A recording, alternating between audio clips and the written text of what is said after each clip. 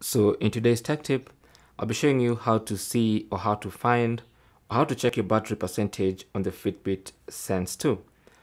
So one way you can do this is by pulling down from the top of the screen on your watch, and you should see your battery percentage right there. You can see mine is 76%. So that's one way of doing it.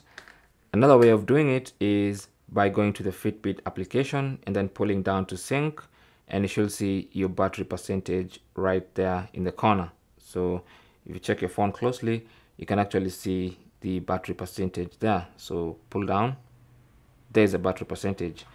Now, a third way of checking your Fitbit Sense 2 battery percentage is to go into the Fitbit application and install a watch face that actually shows the battery percentage.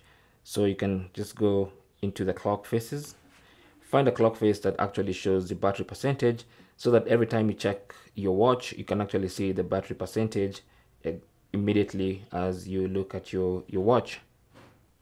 For instance, a watch face like this shows all the information on your screen every time you look at it, and as you can see, it has the battery percentage in the top right corner.